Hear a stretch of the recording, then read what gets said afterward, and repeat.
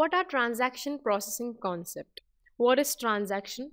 What are the properties of transaction? And in brief, we are going to discuss about ACID properties.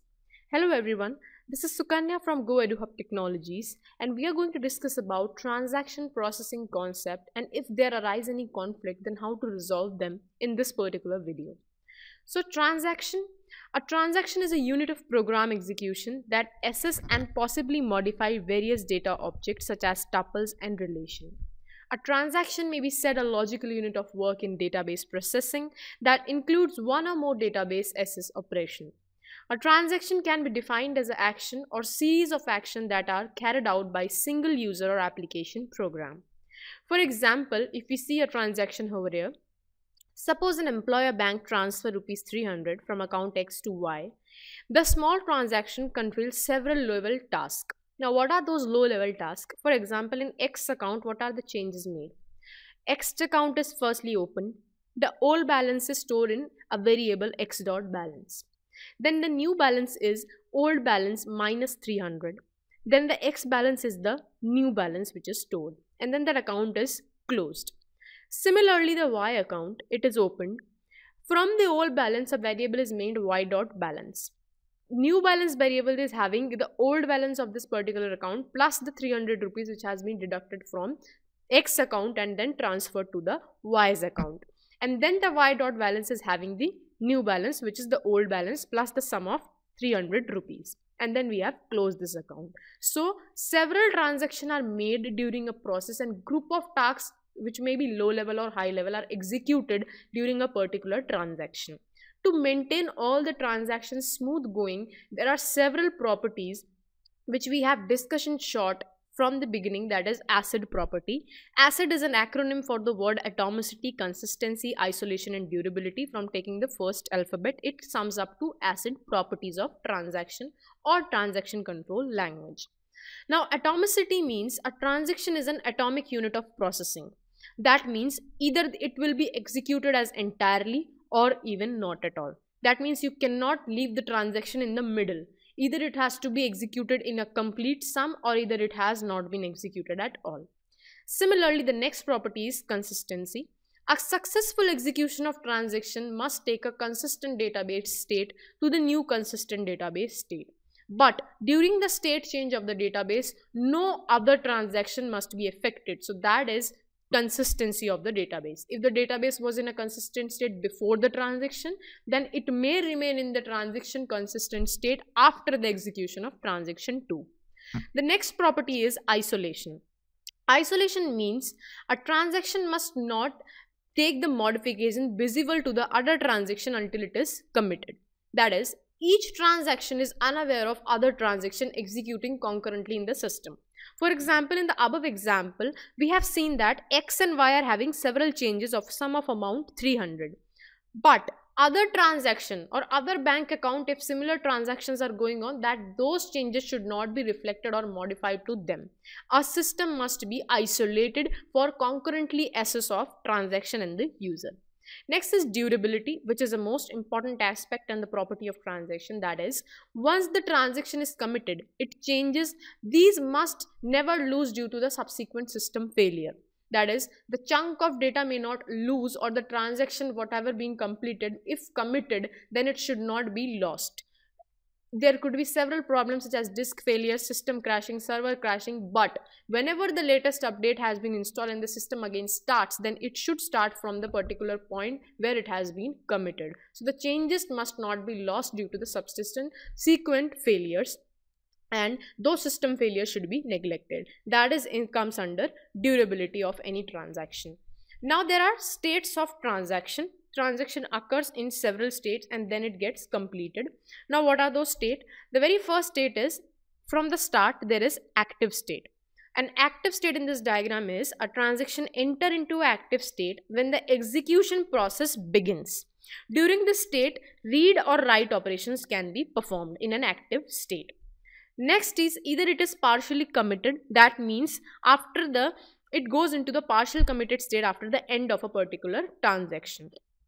If it is committed state, when the transaction is committed, it means it has completed its execution, all the changes updated, all been made, Moreover, all the changes are recorded in the database permanently. As we hit the commit command in your SQL command line, what happens? You get exit from the SQL command line. That means all the changes have been saved and the user is done with its work, and it completely gets recorded into the database permanently. So that is the committed state of a transaction. Next state is a failed state. What if a transaction is failed? A transaction is considered to be failed if one of the checks fail or it gets aborted while it is in the active state. If there is any sort of discrepancy in data or some kind of transaction failure, then transaction gets failed. The terminated state is where the certain transactions which are leaving the system can't be restarted. That particular state is the terminated state, and then the transaction ends.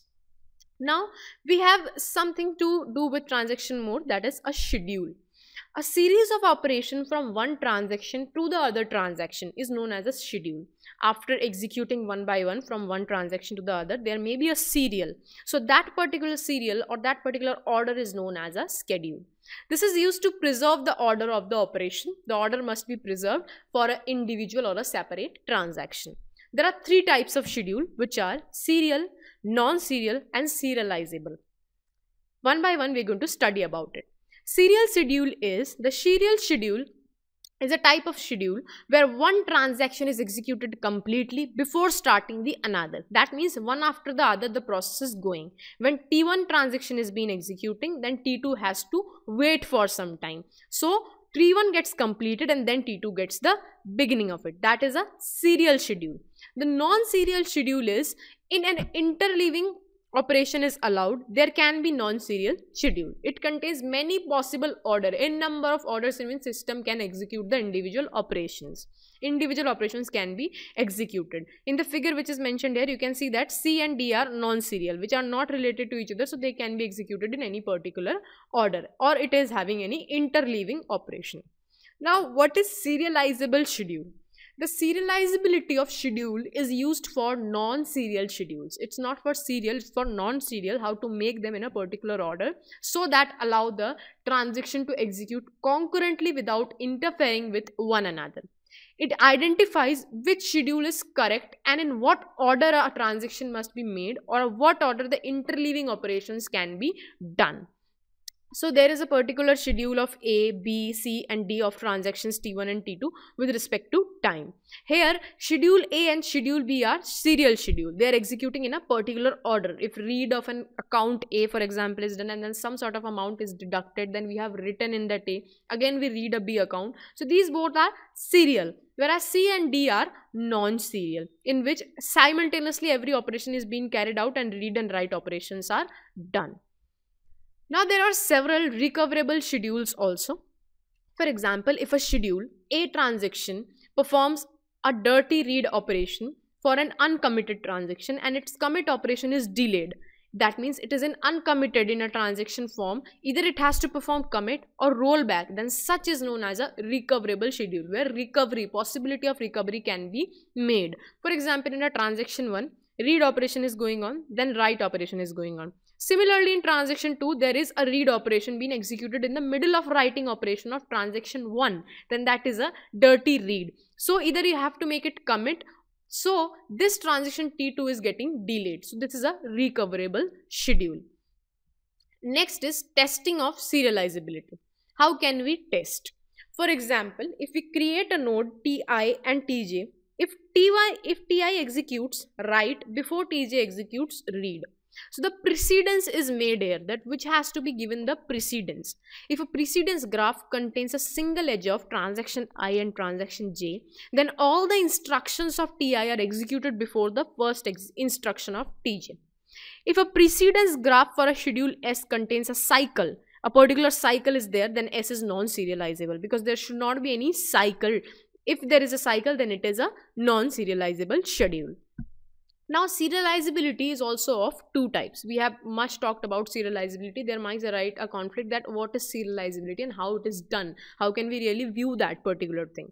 So there are two types of serializability. The very first is conflict serializability and the next is view serializability.